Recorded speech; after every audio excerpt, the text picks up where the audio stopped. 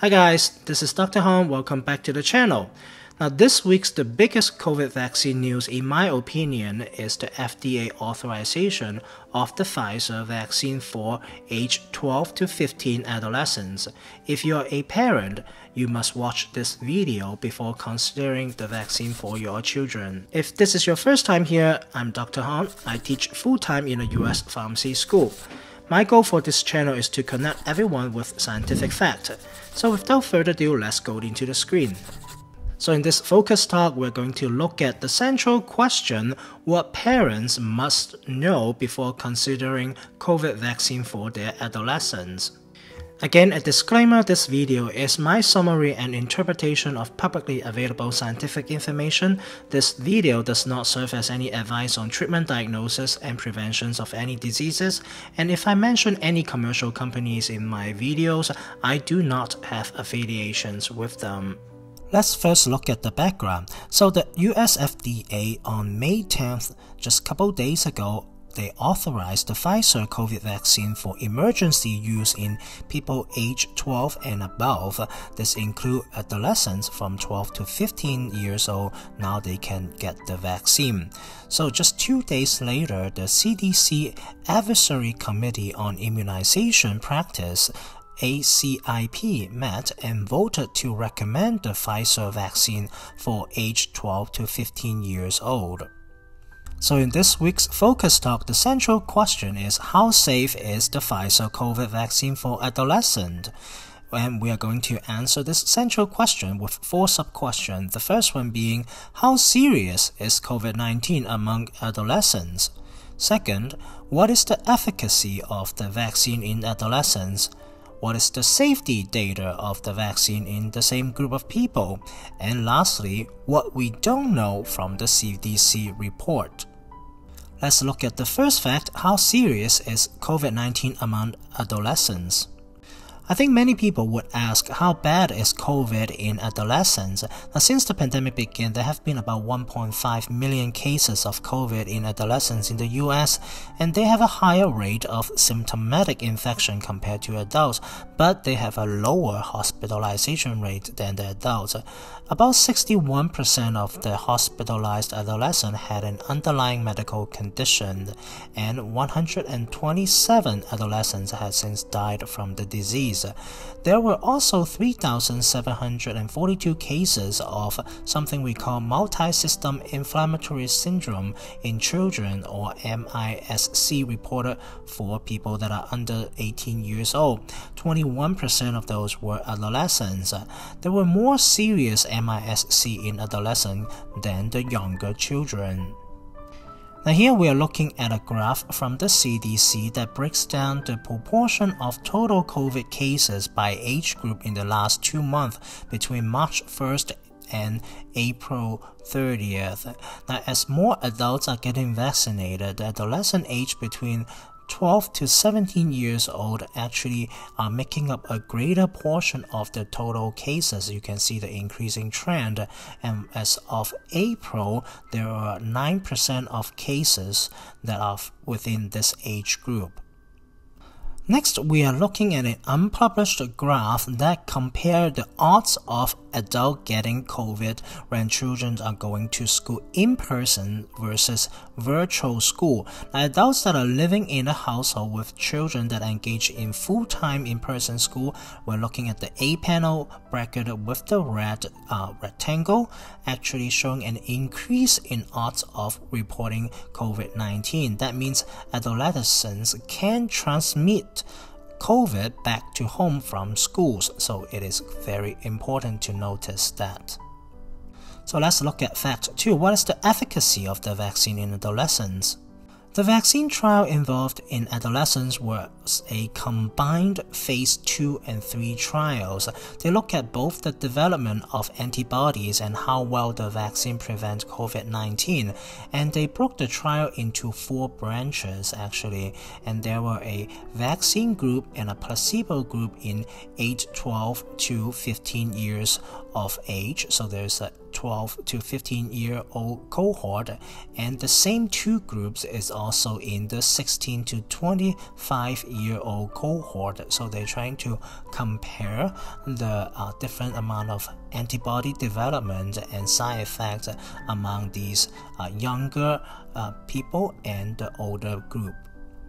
And in terms of the dosing, the adolescent received the same 2 doses and 3 weeks apart regimen as the adult, and the placebo group received saline injection. Everyone received at least 1 month of follow-up, and 4.3% of the participants received more than 3 months follow-up in the data Pfizer presented. First, there were more antibodies generated in age 12 to 15-year-old than in the older population cohort, the 16 to 25-year-old. So that is very good news. And out of 1,110 participants in the placebo group in the 12 to 15-year-old cohort, there were 16 reported cases of COVID after the second dose of the saline, and in comparison, in the vaccine group, there were no cases reported after the second dose.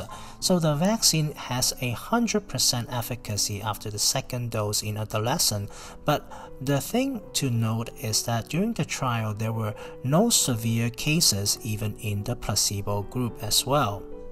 So it works pretty well. What about the safety data of the vaccine in adolescents?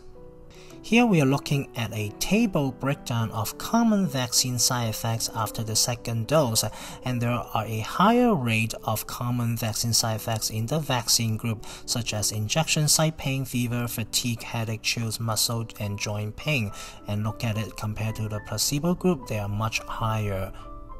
And in terms of other adverse events, there are more vaccine-related swollen lymph nodes linking to the vaccine group, but all cases of these swollen lymph nodes are resolved within 1 week of starting. There was also a small number of mental illness reports in the vaccine group, and the FDA and the CDC both took a very deep look to ensure the use of antidepressant medications don't make depression or suicidal ideation worse in vaccinated adolescents. And after their intense review, they do not find that there is a link between psychological events and the vaccines, and very importantly, no deaths were reported after the vaccine.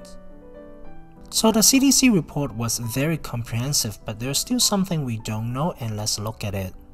The indication for the Pfizer vaccine in adolescents is very similar to for adults. It is important to know that the vaccine is not for anyone with anaphylaxis to components of the COVID vaccine or to the first dose itself. But the question are, what about children with a history of anaphylaxis to other substance? And what about children that need to carry EpiPens to treat these anaphylaxis?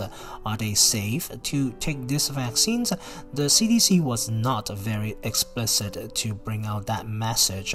Now, although there were no anaphylaxis reactions reported in the trial, on the other hand, I still could not find other related information to this topic. So the take-home message for this week in terms of arguing to get the adolescents to get vaccinated is that they do carry the risk to bring COVID from school to home if they go to school in person. And the Pfizer COVID vaccine for age 12 to 15-year-old, based on the trial data, it is safe and effective. And it's 100% effective in preventing the disease after 1 week of the second dose administration, and mostly it is associated with common vaccine side effects such as headache, fever, fatigue, muscle joint pain. And Pfizer is actually going to follow up all participants for up to 2 years to look at some of the long-term safety data. Currently, there are no anaphylactic reaction reported in the trials in the age group.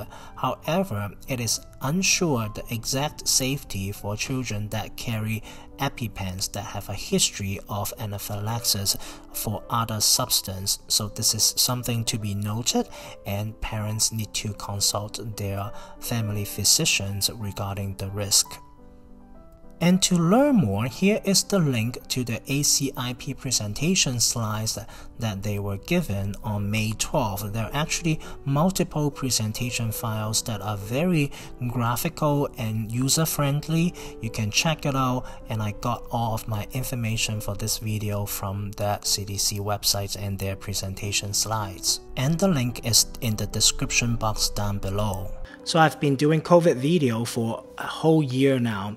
As we are heading to a brighter future, I'll be expanding my talk and scientific talk into other areas of science fact and public health topic. So if you want to know more, continue to be connected with scientific fact, and as well as following my ongoing COVID-19 update video, please hit the subscribe button and hit like for this video, and this channel needs your help to reach more people.